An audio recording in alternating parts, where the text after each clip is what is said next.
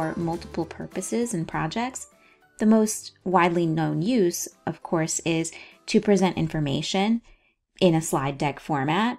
However, PowerPoint can also be used to create instructional materials like handouts and instructional aids. So it's important to know how to resize PowerPoint slides in order to customize them to fit your project. The default view is going to be the Home tab, but you're going to want to click on the Design tab. You're going to notice on the right-hand side, you have the option to change the screen size to 2 of the default PowerPoint sizes, 4:3 or 16:9.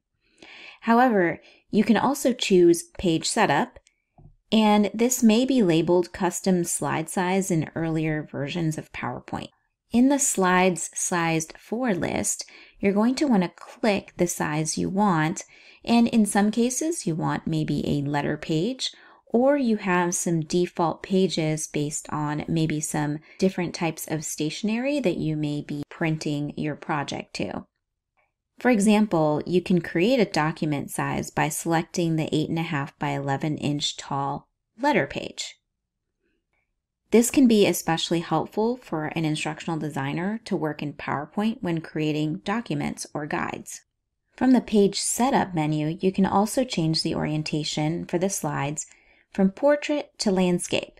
This includes the slide itself, or you can choose the notes, handouts, and outlines to be oriented to portrait or landscape. You can also opt to simply choose the size by adding in a custom size to the height and width. So we can change this to perhaps 8.5 by 11 by simply typing in the size.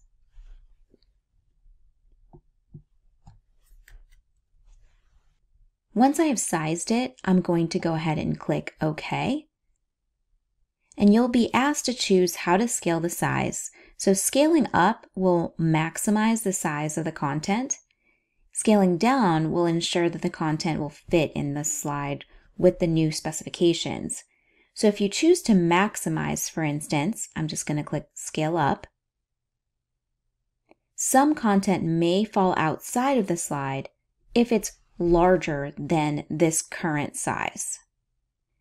If you add additional slides, perhaps from the home page, you can add new slide, and you're going to notice that the options have now changed in the drop-down menu to include different formats according to the new dimensions that you've chosen.